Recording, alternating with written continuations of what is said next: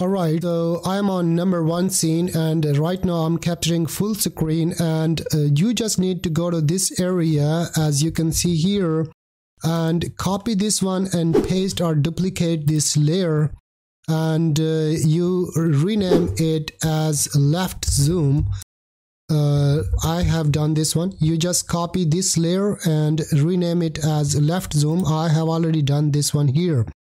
And then duplicate this layer, right click and duplicate this layer as well, and this time you rename it as the right zoom. So this is the right side and this is the left side, and by clicking on all in one, you are here on the full screen, and right now you are on the right screen. So what you need to do whenever you are on the left zoom, this is the left side, and here you need to hold this little arrow icon and zoom this one like this place, right? So this is my left side zoom, and here it's the right side. It's too small, as you can see. Just click on this one and here you zoom like this one. All right, so the size you need, you can select the size whatever you need. I need this kind of zoom at the right side and this kind of zoom at the left side. So after selecting this zoom, zooming in and out, first screen is this one, full one, and the other one is the second one, and the third one is the right side. I have written left and right zoom here as well, you can see.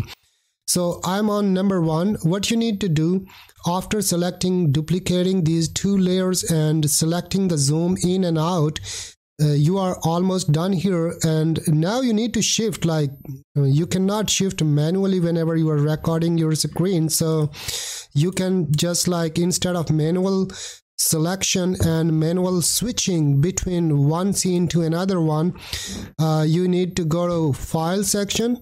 You can associate some hotkeys here. You just go to setting, and this is all in one, means like I have everything here, all the scenes, my Superplux microphone and everything is here. So after that you stay on any of these one and go to file and setting, and here you go to hotkeys, and you can go to this one, all in one. As you can see here, all in one. And here I just select one key for my convenience. You can select Control Z or Control X or Control Shift or whatsoever the convenient key is. For me, it's one is convenient. And the one, and then left zoom. As you can see here, I duplicated and rename it left zoom, and then zoom in and out for the left zoom. I can select number 2 key, and you can select whatever the hotkey is convenient for you. And for the right zoom, I have this number 3. So 1, 2, 3, apply and OK.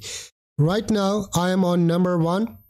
As you can see, I'm pressing number 1, and I will stay on this screen. Number 2, I jump to the next one. Number 3, I jump to the next one, and number 1, I came back to the normal screen. Now open Adobe Photoshop, and I want to go to this area, zoom this file, edit, image and layer section. You just press number 2, and this is zoom that area, left side. And now number 3, I will zoom this area. I'm pressing number 3 as it's my hotkey. I pressed number 3 and this area is zoomed in. And now I press 1 and the screen goes back to the normal. Similarly, I open my YouTube channel here on my browser, and I press 2 button, and you can see that the left side is zoomed. And now I press 3 button and the right side is zoomed, and I press the 1 button, and this one is my full screen. This is how you can zoom in and out. You can also do it for the top and bottom layers in OBS. As you can see, OBS is here. You can left zoom, right zoom, top zoom and bottom zoom, and in the meantime you can do it for the center zoom as well. So this was the zoom function using OBS. If you like this video, thumbs up and subscribe. I'll see you in the next one. Take care and bye bye.